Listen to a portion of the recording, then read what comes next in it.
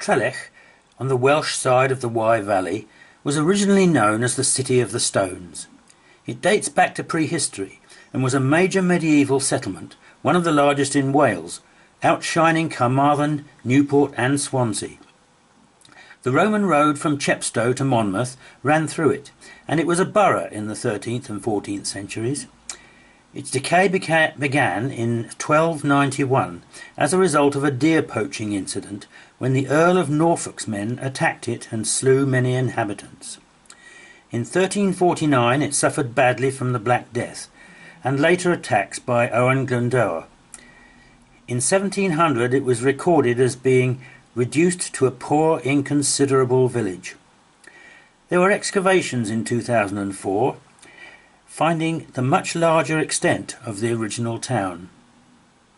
The stones are known as the Harold stones, 3 large pudding stone conglomerate monoliths in a field. They are traditionally connected with the Saxon King Harold, but they are in fact much older, and local legends tell of strange force fields which have knocked people off their feet. However, they are not the only ancient things in the village. There is also a Norman motte called the Terret Tump, which had a feeling of something older and less aggressive, and had a mass of harebells growing on its summit. The church, 14th century origin, although Victorian restored, and St Anne's or Virtuous Well. The church, mound and stones are clearly in alignment on a map of the village, and there is intervisibility between them.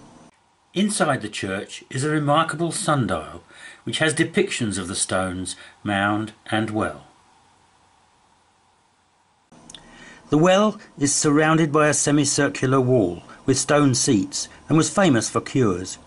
It was said to be 4 separate springs, each of which cured different ailments.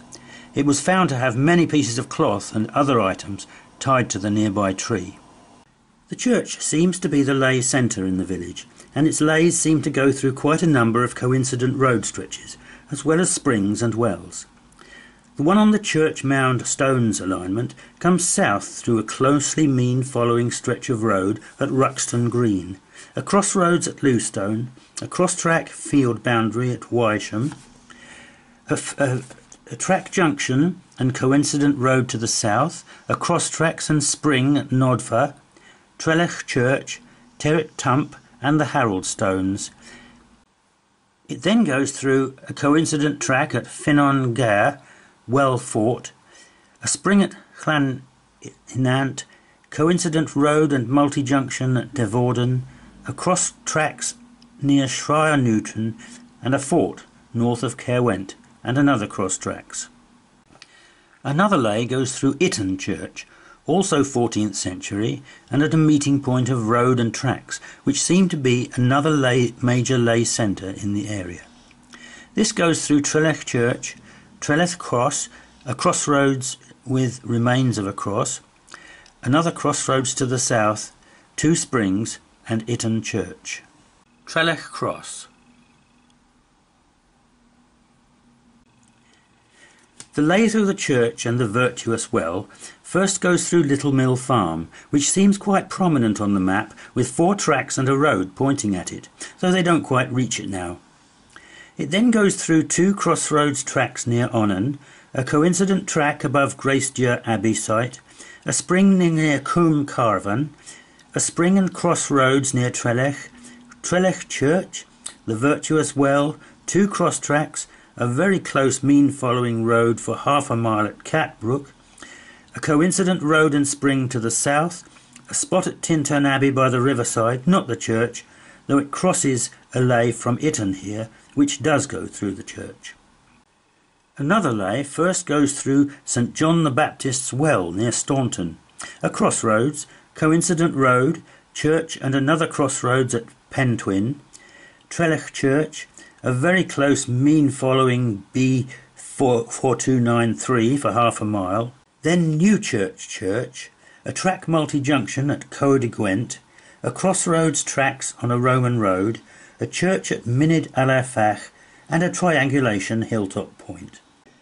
Another place that we visited, one of great sanctity stretching back to time immemorial, was the tiny church of Kilgwrrwg, one of the oldest and remotest churches in Wales.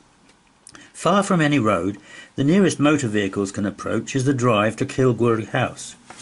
From here, a track northwards across the fields and across a stream leads to the little building, dating to sometime between 730 and 780. But the circular stone-walled churchyard whispers of significance far earlier. It's positioned on a hill, surrounded by a curving valley and ringed with other hills.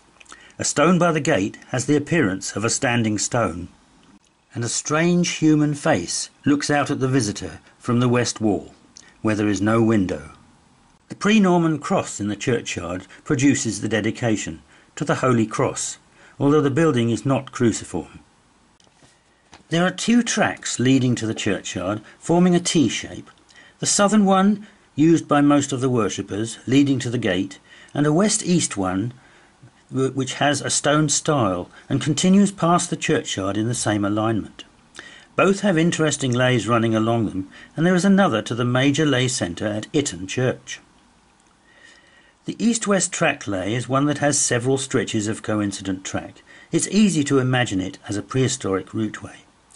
Coming eastward, it goes through an earthwork at Camp Farm, Llangwin, then runs along the Kilgwrrwg Church track and a separate coincident track to Kilgwrrwg Common. It goes through a building marked on the map as the castle, then along a coincident track to a very prominent multi-junction at Chepstow Park Wood. Then it passes through another crossroads at the edge of the wood and yet another at Rogerstone Grange.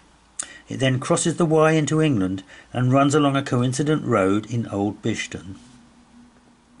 The entrance track runs southwards through a spring north of Newcastle, a motte and bailey at Newcastle, along a coincident track to Llanagan, and through a church at Church Farm, Llangorren, and through a spring near a crossroads at Upper Merdy. It then reaches Kilgwrrwg Church and is coincident with its south-running track, going eventually to Cowent Church. The later Itton comes south-eastwards through a track multi-junction at Fairview Farm, then skirts the edge of Courtygar earthwork. Passing then through Kilgwrrwg Church, it continues to a clump at Glyn, a main multi-junction at Itton Common, a spout in Orries Wood, and a multi-junction at Pwll Merrick. There is a rock in the Severn estuary near the Severn Bridge with the lay significant name of Dodd Rock, and a very good north-running lay through it. It's strange that Alfred Watkins doesn't mention the rock, as he mentions Lay Rock near Tintagel, and this Welsh borderland was his local area. The line from the rock runs to a tumulus east of Sedbury. Then Itton Church, and a multi-junction and close parallel road at Bowspring. It then goes through three more multi-junctions at Tiddenham Chase, Oak Hill Wood and Hart Hill, where it meets the lay from Tintern to Itton. Then it passes along a long coincident road and a church and castle at St Briarvells. St Briarvells Church. St Briarvells Castle. This is a very interesting lay complex. The next points are Leys Hill near Stow and a multi-junction at Marion's Enclosure. It skirts Hollow Rock Fort as it passes through the narrow neck of the Wye at Simmons Yat, runs along a coincident road and the summit of Huntsham Hill and another multi-junction at Newhouse Farm. It is strange that it misses the Queen Stone, pictured and described in the old straight track, though if this was originally part of a circle, it could have gone through that.